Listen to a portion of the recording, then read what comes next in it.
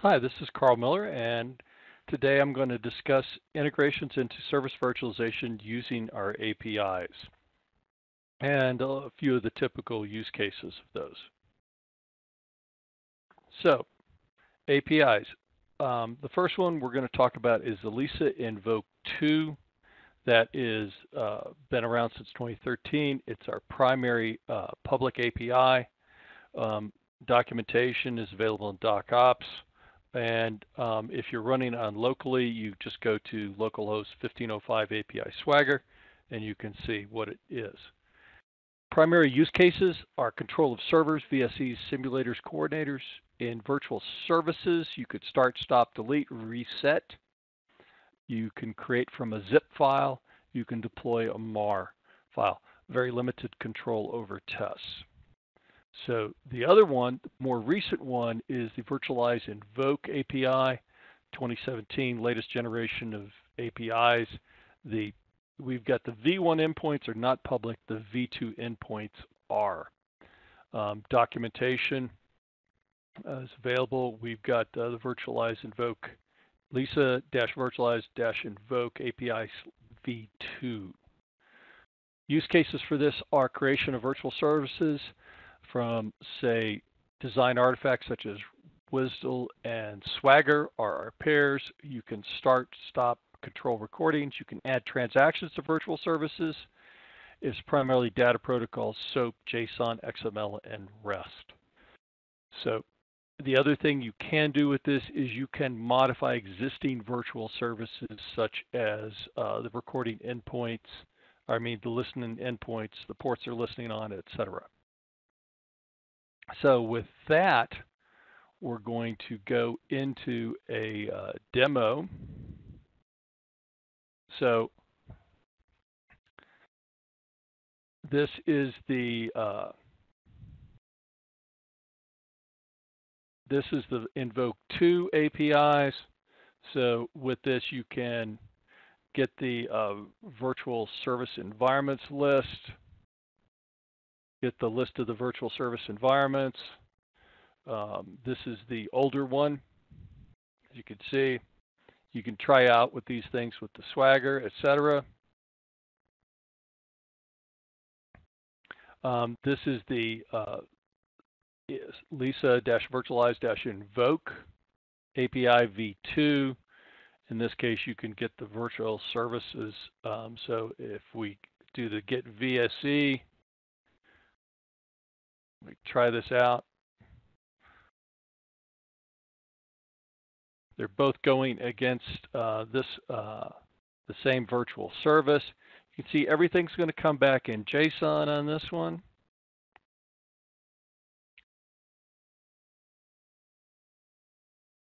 And in this case, everything came back as XML. Important to remember on that. So in my DevTest portal, I don't have any virtual services currently up and running. Push that down a little bit. And I'm going to demonstrate these using application tests. Now I can do these with any thing that can do REST, such as Postman. Any REST agent will work for this. I'm just using application tests for this.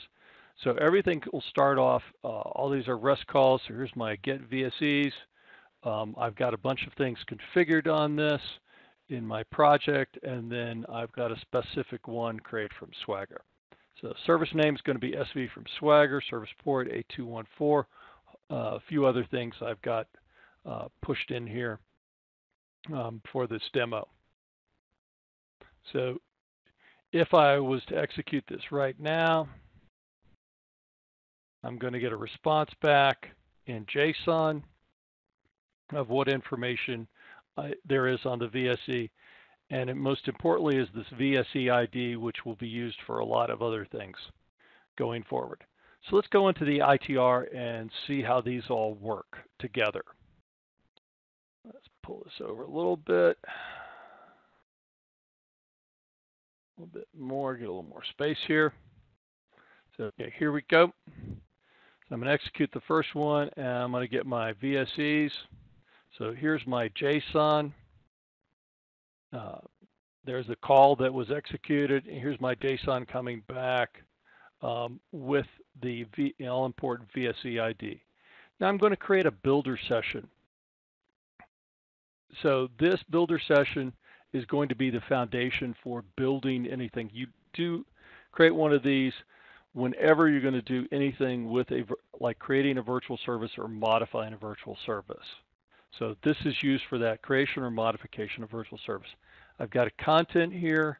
I got some JSON. I've got the name I'm going to give that a virtual service, and I've got a Swagger service using Invoke2. It's just a description. So there's my URL. Here's my path, Lisa-virtualize invoke, v2, obviously, VSEs, and create a builder session using a post. We'll go back to our ITR now. So a lot of these calls, like transaction bundle, et cetera, will have some JSON content that you will be sending. So we're going to execute this and get a builder session.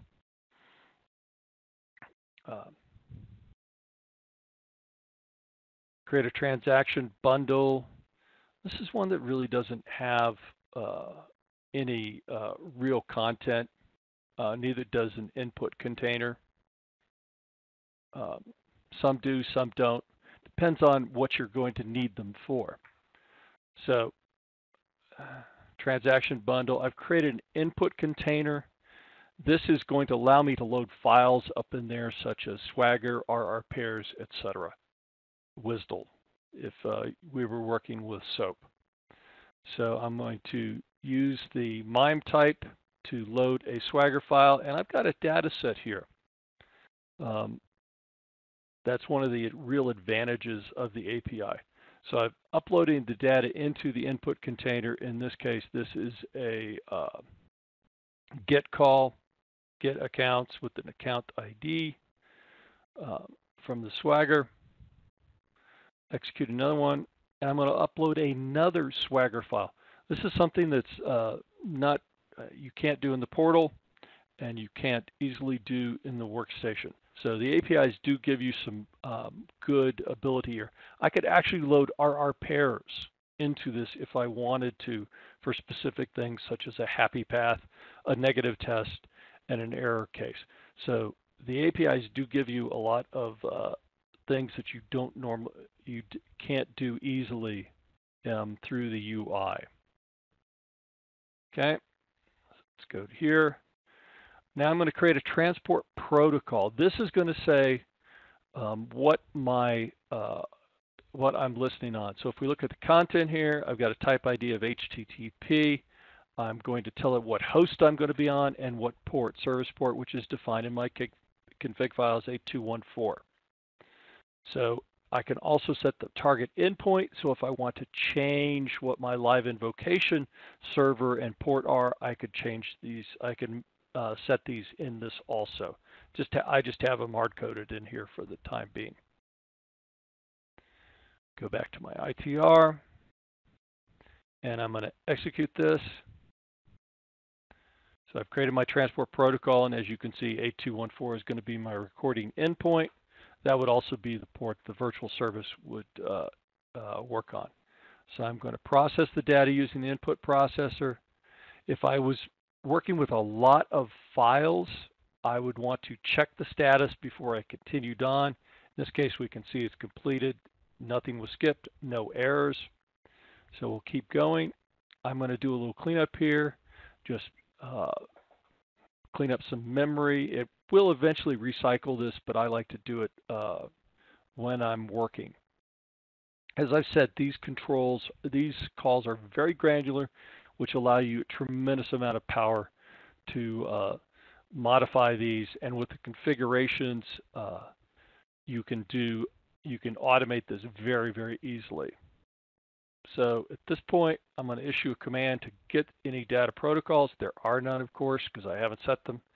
I'm going to now add data protocols. And this is very important for when you're working with certain data protocols. The REST data protocol especially, I'm giving it some content in here. I'm telling it it's for requests true, that's normal. Type ID, my data protocol, in this case it would be the REST DPH. If we look at my project file, I've got REST DPH as my primary and my secondary is JSON DPH. When you've got REST, these are important. I'm going to tell it I've got a blank array of rules and user configures is false. That tells the system to go ahead, look at what's being put in, and figure out what the rules are. So really important there. And if on JSON, it's just type ID and data protocol 2, which will be JSON DPH. So we'll go back to RTR. And we'll run these. Here's my REST, URL param.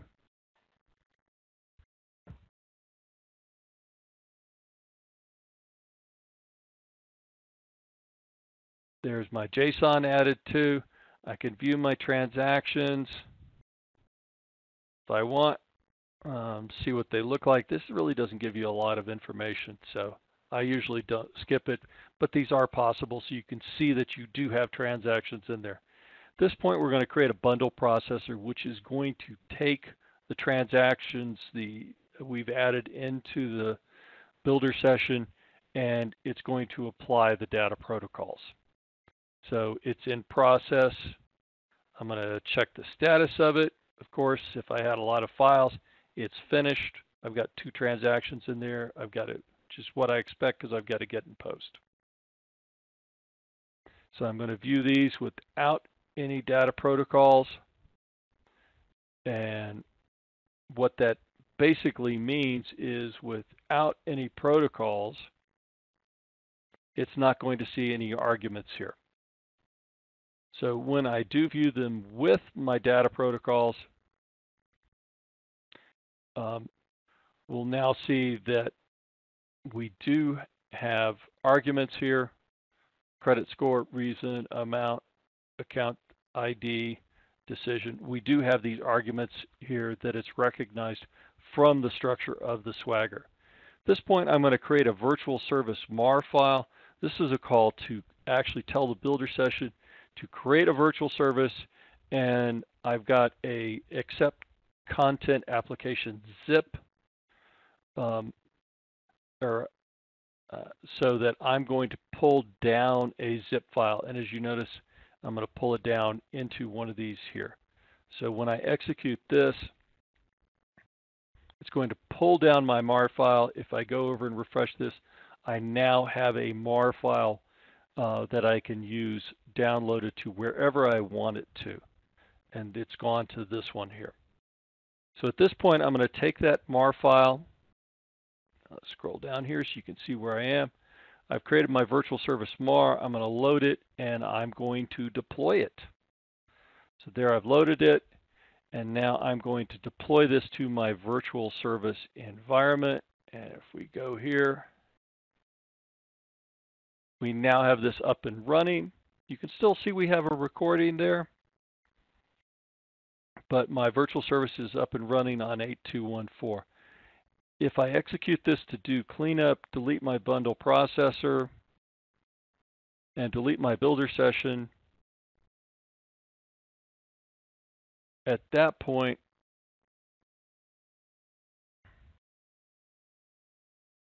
and when we refresh this, there we go, we won't see that recording anymore. That's really what that is that builder session there. But at this point, I've created a virtual service just from a Swagger file, and I've got that up. There are other commands you can use. I can actually get the list of services that are running on my virtual service environment. I've only got one, SV from Swagger. I can get the last service added. I can get that service ID. I can get the specifics on this service. So with this, you can actually take a service that's running and get all the information you want, what data protocols it's being used, what are the transactions in here.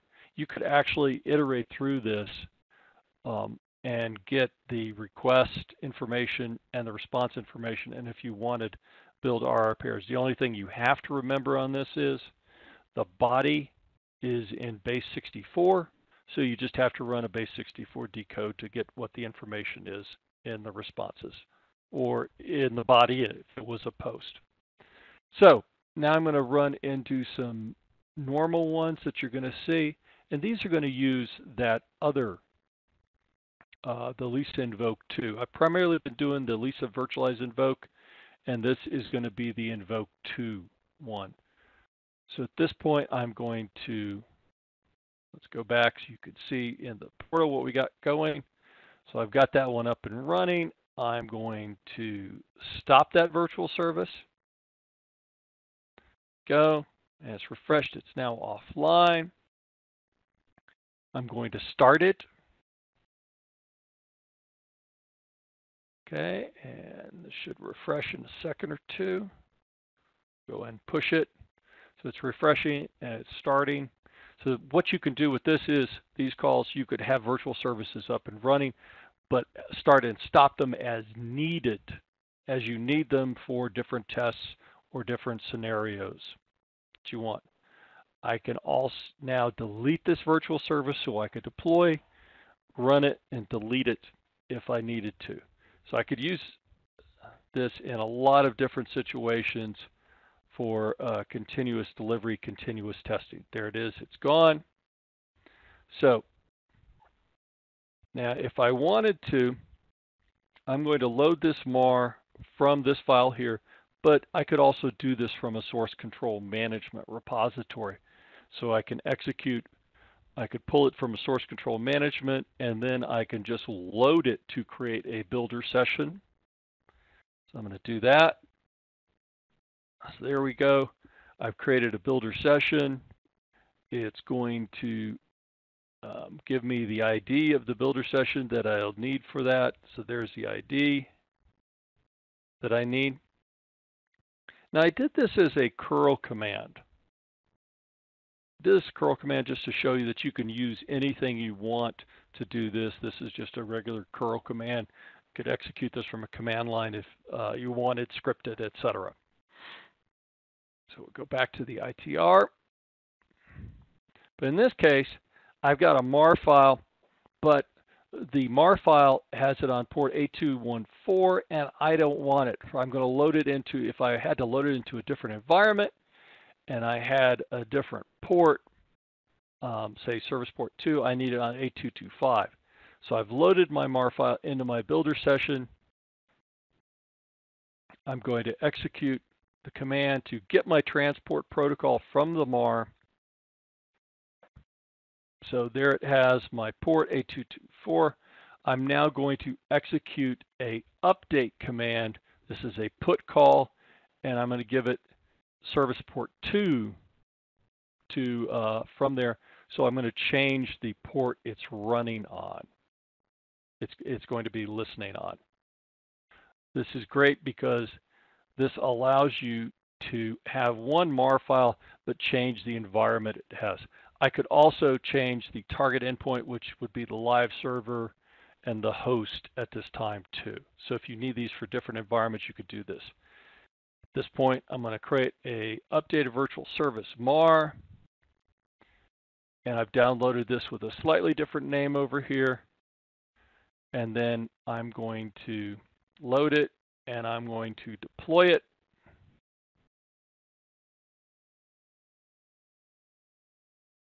So now I have it up and running on port 8225 as I need. So as you can see, these virtual service APIs are extremely powerful, allow you to do anything, almost anything you need with virtual services, and they even offer some things that the interfaces don't, such as the ability to load multiple Swaggers files at one time. So have a good time with the virtual service APIs, and thank you very much.